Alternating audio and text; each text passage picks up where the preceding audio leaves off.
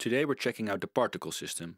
This effect will take any source and create up to 100 copies of each with their own direction, rotation, speed, scale and opacity. This rather unique effect might scare you off at first due to the large amount of parameters available, but once you know the basics, you can make clever use of it. First we'll check out all the parameters, and after that I'll show you some real-world applications for this effect. To start our journey into particle land, we'll need to create a source. You can use any source you want or even footage, but for now I'll use a shaper. Under the Sources tab, find the shaper and drag it onto an empty clip. To clearly see parameters like rotation, I'll change the shape. In this case, I'll use a cross.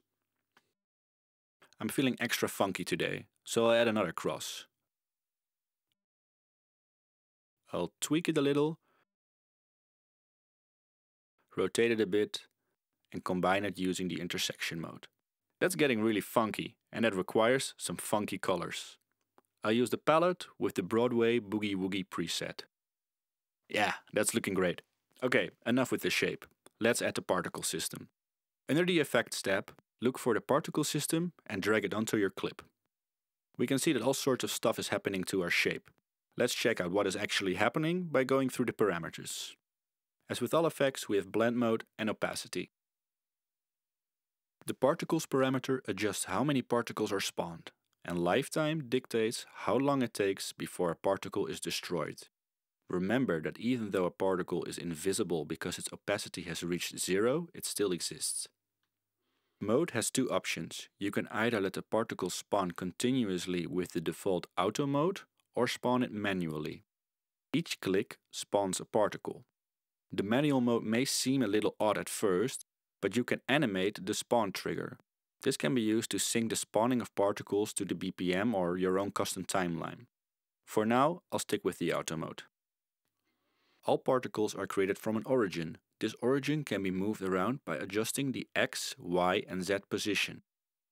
X from left to right, Y from top to bottom, and Z from near to far. Next we have the velocity parameters for all three axes. These parameters adjust the direction and speed of the particles. When all values are reduced to the center, nothing is happening anymore. I'll increase them a bit now.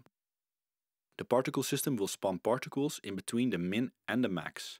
So if both the min and the max are set to the same value, every particle will go into a straight line to that direction. Rotation and scale work in a similar fashion. Rotation will set the rotation speed and rotation direction of the particles. Scale will set a range of sizes that particles can be. So far, you have seen particles decrease in scale and opacity over time. This is because of the scale delta and opacity delta parameters. I'd like to think of scale delta as the amount of shrinkage over time and the opacity delta as the amount of fading over time. Setting these values to 1 will bypass the fading and shrinking of the particles.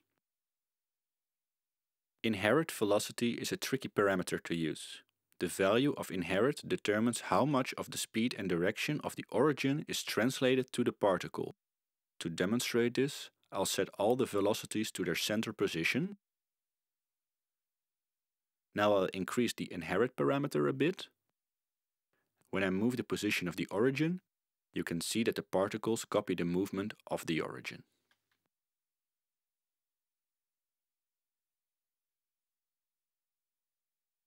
The next parameter is gravity. This will pull your particles down or up, because why not? Wind has a similar effect, but over the x-axis. Lastly, friction slows down particles over time and can really help to create a more organic flow of motion. Now that you have a basic understanding of the particle system, let's take a look at a real-world use for this effect.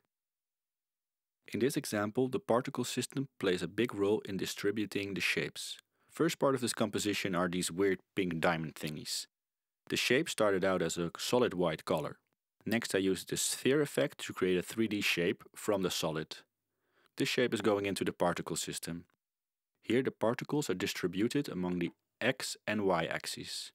Note that only 12 particles are made, because I want them to shine individually. I maxed out the rotation so we can look at all angles of the shape.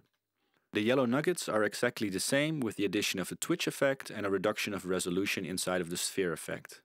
The last part of this composition is a gradient with its radius animated. As you can see, there's no one way of doing particle systems. You could spawn cats on the kick of your beat, create abstract works of art, or just mess around. Creativity is key. I hope you enjoyed this video and can start using the particle system for your own projects. See you in the next one.